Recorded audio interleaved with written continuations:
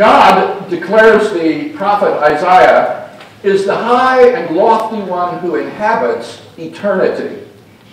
But being a prophet and not a philosophical theologian, Isaiah did not pause to reflect upon the nature of divine eternity.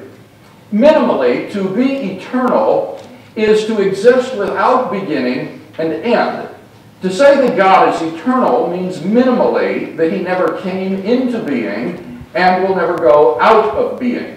To exist eternally is to exist permanently, where an entity is permanent if and only if it exists and has no first or last finite period of existence, and there are no moments before or after it exists.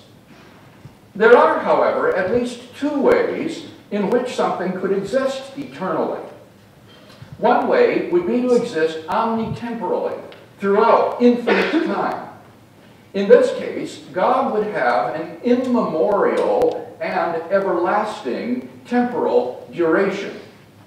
The other way in which a being could exist eternally would be by existing timelessly. In this case, God would completely transcend time, having neither temporal location nor temporal extension.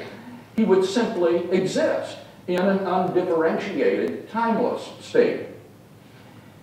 The question confronting the natural theologian in understanding God's eternity concerns God's relationship to time. Does God exist temporally or atemporally? God exists temporally if and only if he exists in time. That is to say, if and only if his duration has phases which are related to each other as earlier and later. In that case, as a personal being, God has experientially a past, a present, and a future. No matter what moment in time we pick, given God's permanence, the assertion, God exists now, were we to make it, would be literally true. By contrast, God exists atemporally, if and only if he is not temporal. This definition makes it evident that temporality and timelessness are contradictories. An entity must exist one way or the other and cannot exist both ways at once. If then God exists atemporally, he has no past, present, and future.